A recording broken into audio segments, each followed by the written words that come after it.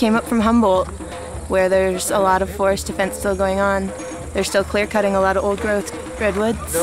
Humboldt right now is being cut by different lumber companies taking old growth redwoods and Douglas fir. There's also actions all the way up and down the west coast. I have been tree sitting for about, I think, 2.5 years, something like that. I really don't keep track of time anymore.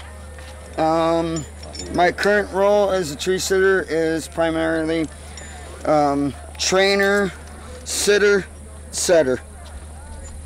I set things, I set villages, platforms, dream catchers, traverses, so people can live comfortably in trees. We'd never officially asked, but they came by, or people came by, and they thought it was good. They liked it. We've been being extra super safe. My baby. What do we got? Prussics. I need Prussics. I got some for you. Okay. As a community outreach, tree sitting is very successful.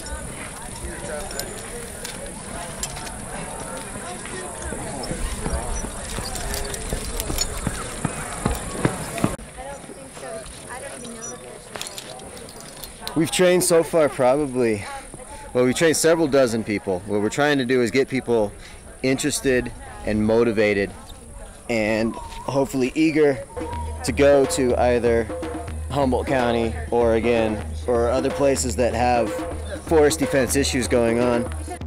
We're really, really grateful to the General Counsel and to the Forest Service for allowing this to go on.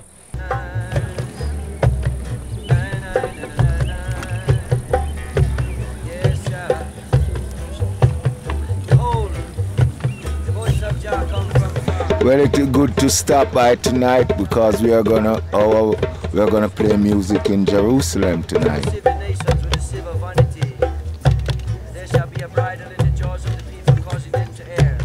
But ye shall have a psalm as in the night, when the whole of solemnity is kept.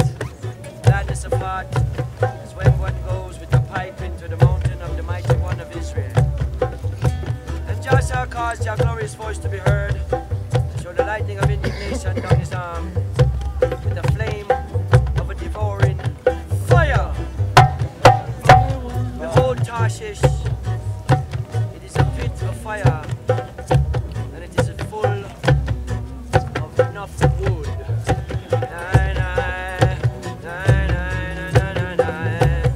I am a Rasta man, I'm traveling through Babylon.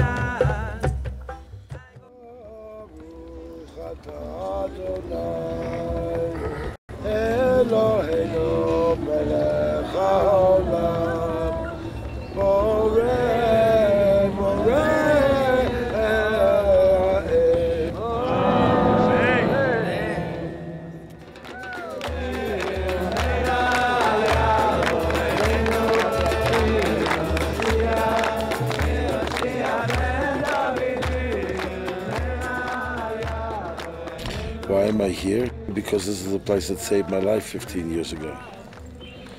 This is the place that told me that there were other possibilities in the world. And this is where the models that such things can be actually exist. So this is where I came. I come here to be in the forest, hear these birds. And that while I'm looking at all the beautiful faces, there's all the green surrounding the mountains.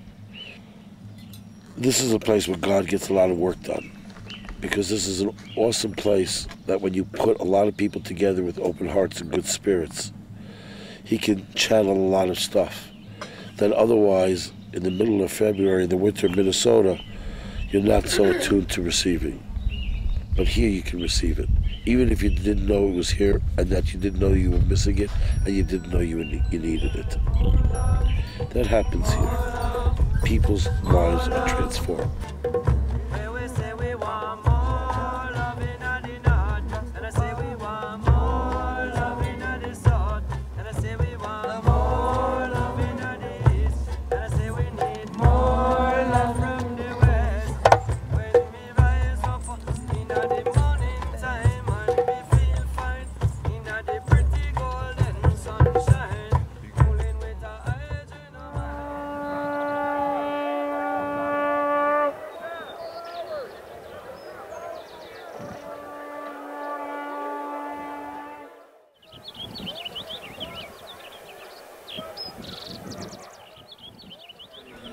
These guys started, I don't know how long ago. They cook pancakes from as early as you wake up, as early as the birds. When the birds start, that's why it's called early bird. It's not only free, it's the best organic, vegetarian, yummiest, all naturally cooked in the woods, as early and as much as you can eat. Pancakes with love as main ingredient.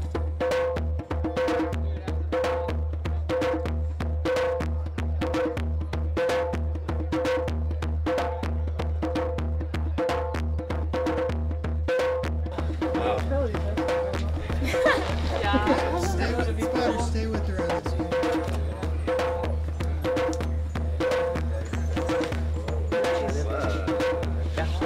Don't try this at home. Do you want to lift me up?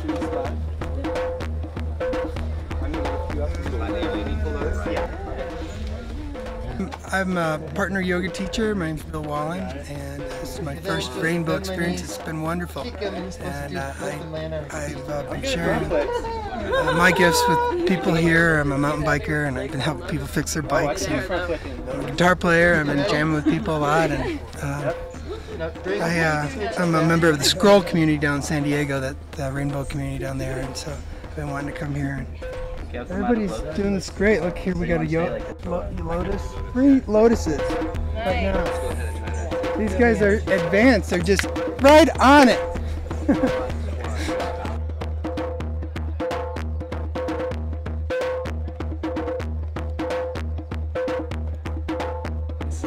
So I've come here to pray in the Cathedral of Nature because this is the only religion I have. If I thought that out there that was all that there was, I would despair. I would want to take my life, you know. And when I'm out there, I just know that, well, there's something better, you know, and I can wait and I can experience in something better. But what are all these people going to do to pull together to make the new way happen? Because I think we don't need to lift a finger to destroy Western civilization. It's going to fall under its own weight, just like communism did. And the difference is that when communism fell, the United States of America bailed them out. But when the United States falls, the United States of America is not going to bail itself out, you know. The Rainbow family is going to have to do it. What makes me come? This is family. This is the essence of what life is supposed to be. When we get together as a community and we work through the good, the bad, everything, you know. We go through emotions. People go through hard times, good times. There's brothers and sisters who've been hurt, brothers and sisters who have things to work out that they're trying to find a way. And sometimes just a little hint of something from somebody will help answer all that they're looking for. And I appreciate that. This is one place that I think does more healing than anywhere in Babylon can handle. In Babylon, they,